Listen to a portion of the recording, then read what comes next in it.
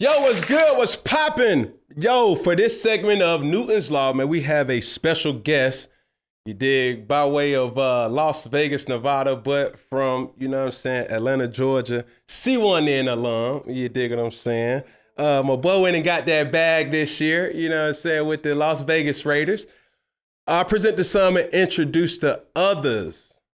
Jakobi Bartholomew. Jakobi Meyers, boy, what's good with it? Hey, what's going on, bro? Appreciate you having me for sure, bro.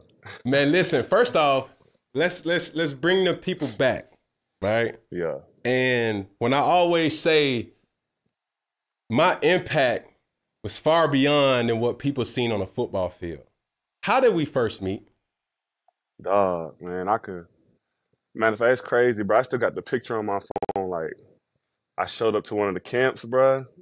And I remember back then, everybody like, oh, that's Cam, bro. That's Cam, bro. A lot of people don't realize that, like, they just see you being goofy and eccentric and stuff, whatever it is, bro. But for us back in Georgia, bro, we was like, but that's Cam, but that's Superman Cam. So showed up to one of the camps, bro. You know what I'm saying? I remember my pops was just like, look, bro, you got to get a picture, dog. You got to get a picture. Bro, I'm like, man, for sure, bro. Bro, I'm getting a picture, bro. So we pop up, get a picture. I remember you was on crutches because you had hurt yourself then, your ankle or something. I'm just like, man, this Cam, I'm getting this picture. So from there, it just rolled off, man. I was trying to make the team. You for sure ain't play me. I ain't never forget that. Took me on the trip, though, you know what I'm saying? Took me on the trip, though, had a good time, bro. You just showed somebody from Georgia, bro, just a whole different experience with the football thing, bro. So I always got a special place in my heart for sure, bro. I appreciate that. Man, backstory with me and Jakobi, bro. So Jakobi originally played quarterback, right? And when you was, what, 15, 16? I just remember. Like 15, 16 for sure. Bro, my dad kept saying, but put Jakobi in, put Jakobi in. And I was like, bro, this dude got an arm, bro. He could throw it from here to Africa. But, bro, the pig could not throw a slant, but he was going to be sizzling.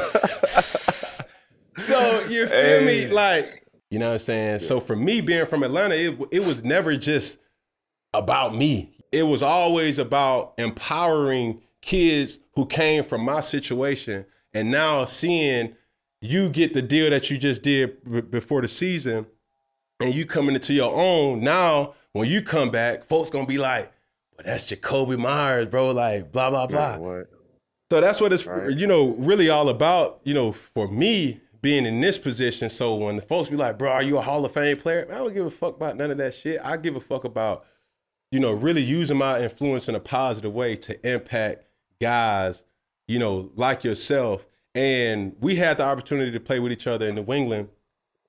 And I think the thing that I remember most about me and you, bro, I think I was just coming off the COVID situation. And we was in the bubble, right? So backstory about the bubble. New England has a indoor turf facility that is rarely used. And anybody who knows New England, Massachusetts, right? That place gets extremely cold. So Bill Belichick has this kind of mind-triggering thing that's like, bruh, you're going to be mentally tough. The only reason why we was using the bubble was for a locker room to stay spaced out, right? And I remember this particular time where I came back, you was there, and anybody who knows Jakobi, he real, like, you know, smooth. He ain't gonna talk. He gonna go do his work and leave. You know what I'm saying? Typical receiver, but typical person that's just like, I'm here to do my work, bro, and I'm gone. And I had a conversation with you at the locker. I'm like, bro, like why don't, like, you fire? You feel me? Like, in New England, you're going to compete in practice. Every day you have practice, there's going to be a period that's designated, or periods that's dedicated to one-on-one competition, right? And I just remember, bro, we had Stephon Gilmore and boom, Jakobi going up with him, and bam, he wasn't blinking, like he was producing. And I'm like, bro, like, why are you not standing on the table, like, getting reps? You know what I'm saying? Because they wasn't even dressing you. You was traveling, but you wasn't dressing. Not even dressing, for sure. And then that following week, we played the Jets. And shit, your birthday and the rest was pretty much history. But the world was seeing. I'm not gonna sit up here and say what I was seeing because you was balling out from a rookie with you and Stiddy, having that connection, but just that belief in yourself. That's what I stand on. You know what I'm saying? And it's not necessarily cocky if you can back it up. That was really your coming out party. You feel me? Not for real, bro. Not for real. It's crazy you tell that story. No, I ain't gonna lie, bro, because you don't even know. Like, I remember that exact situation you talking about, bro. Like, that low key saved my career, bro. I don't even think you know like how serious that was for me, bro. Because that was at a point, right? Like you said, bro. I'm not even dressing. I'm like, no, bro. This ain't for me. Like, this ain't for me. This league stuff ain't for me. I'll go figure it out. So just that talk, bro. I remember sitting there, bro, in that chair, that talk, but it was perfect timing, bro. I always appreciate you for that, for sure. And what you just signed for the folks that just heard you say you was about to quit, what you just signed for? I forgot.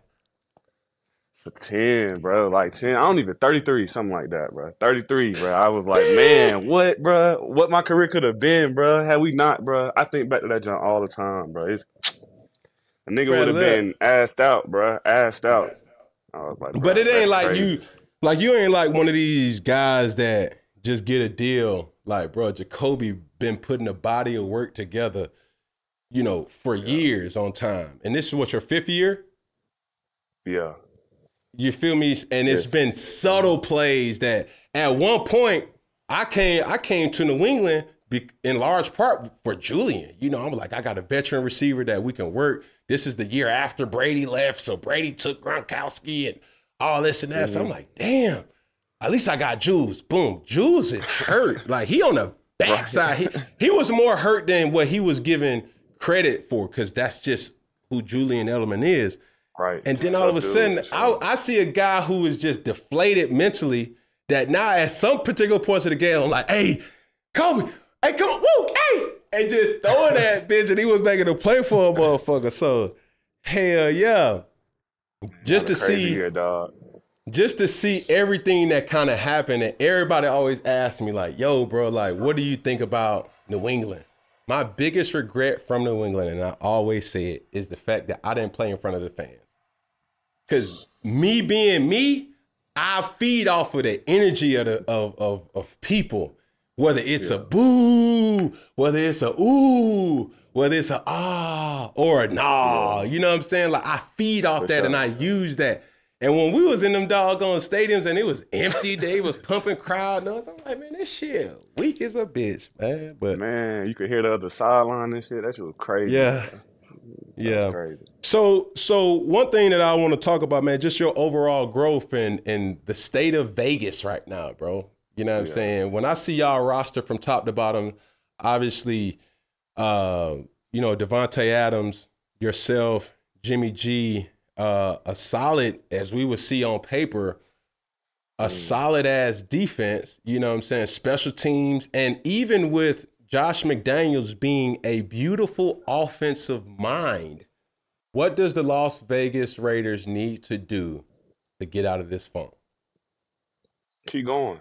You know what I'm saying? I think if we just show up every day, we got everything we need. Like, it ain't nobody who's going to come in and just make us a better team like that. You know what I mean? I think if everybody just kept going, learn from the losses, we'll be all right. Man, my question, man, before we get out of here is this, bro. Like, a person with your career, right, how you've been able to maneuver and having the mental stamina, New England term, the mental stamina to just keep doing and keep pushing, because everybody don't necessarily get the big deal. Everybody comes in as a free agent like yourself and just got to work and hammer and just hope to get saw by a coach or get favor from a coordinator, you know what I'm saying, that's going to stand on the table for you. What was that like for you, being in this type of position in your career now? Man,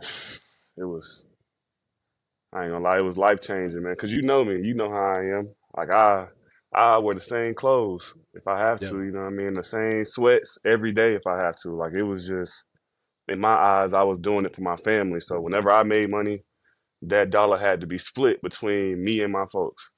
You know what I mean? So just making it to where I am now, like I done finally got a chance to just breathe and play for myself a little bit. You know what I mean? Like finally see what I could be, how good I could be on the field instead of just, all right, my family, we need this. So you got to go out there and take these hits, go out here and block this dude. So I ain't gonna lie, man, it gave me a whole new aspect on football. Like I get to enjoy it a little bit more, get to try to be a better teammate, try to be a better person, be more involved in it. So, I mean, I'm just grateful for real, man. Grateful for people like you who done helped me get here.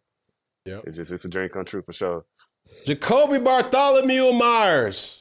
Before you get up out of here, bro. When you signed your deal, yeah. What did you do?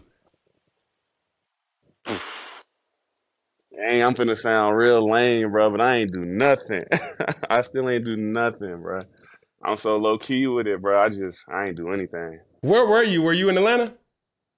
I was working out, bro. Hell yeah. I was at DSA working out. They called me. I'm like, dang, that's crazy. All right, let me get back to this workout. Oh God. What you get? Oh God. What you get yourself, bro? Because it's a lot of people that's living vicariously through you right now that be like, bro, like, first off, what hit the account, right? I know I'm dabbling to, personal. What hit the account and what did you do, you feel me, with that? Like, not that point, but something that you said, okay, cool, I'm going to get me there. Yeah. I ain't gonna lie. If it was one thing I did do, it's this crib, man, in Vegas. I got me a spot out in Vegas, bro. And you know how I was living in Foxborough, boy. I had the little hut. I had the hut, so now I got a little breathing room out here in Vegas. I'm enjoying it for sure. Well, I'm staying with you for Super Bowl, boy. Like real talk, pull up, man. You did. You know it's gonna be a good time for sure. My boy had a little hut where he just was playing 2K all day and Call of Duty all day, bro. Just come on, Warzoning it up, bro. But man, bro, appreciate you, dog. Thank you, bro. And I'll be in contact with you. I already know it, bro. Hit me if you need me, bro. Appreciate you, dog. Yes, sir.